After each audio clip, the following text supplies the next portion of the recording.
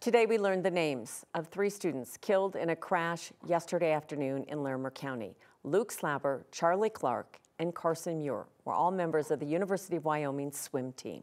Today we're diving more into their efforts to improve safety along that deadly stretch of road where they died. First, though, we want to tell you more about the victims. And 9 News reporter Lauren Scafidi is at the University of Wyoming in Laramie with the latest.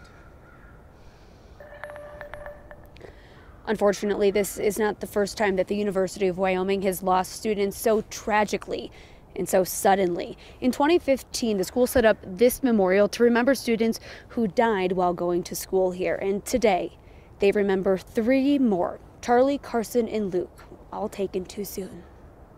I think everyone's just kind of like trying to accept it at this point. Heartbreak University of Wyoming students wish wasn't a reality. This crash killed 3 students on the university's swim team. Obviously don't want to see them go like that soon, but you know, like being there and sticking around for like your friends and like talking them through it, it's going to be a hard time.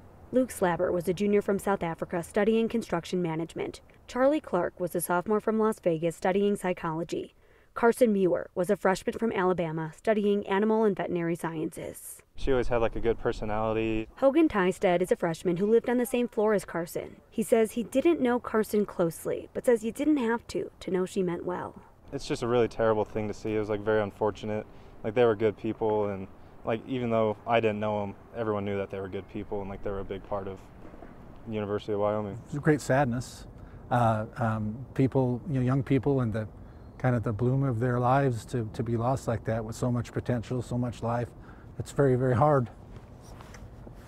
But Chad Baldwin with the university says today is somber.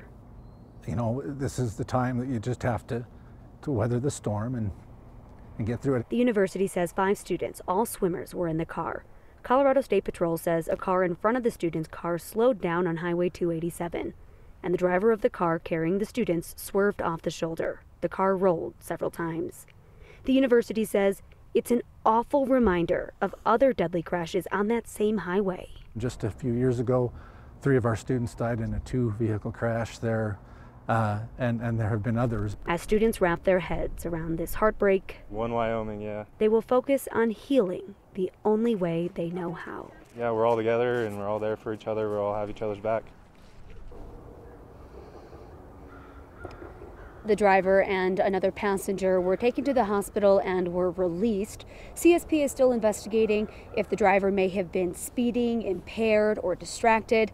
And it is just really, really heartbreaking because also the women's team is competing in the championship in Houston right now. Kim. Oh, that's so much for all of them to deal with, just to hear their voice. Our hearts go out to everyone at the University of Wyoming. Thank you, Lauren.